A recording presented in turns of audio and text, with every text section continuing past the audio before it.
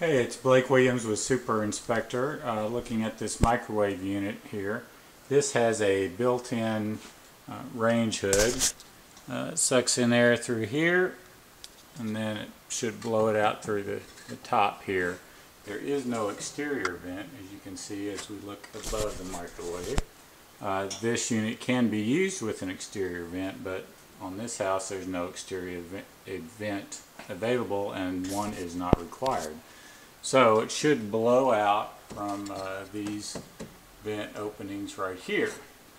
So I'm going to turn it on, and I don't feel any air coming out of the vent opening. So we'll test that just for visual purposes. I'll put a piece of sheet of paper up there.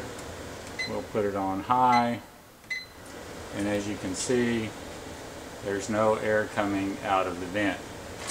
So this tells me that the unit is not installed properly. There's a opening at the top of the unit that's underneath that cabinet. There should be a block put on that opening to force the air out through the recirculating vent.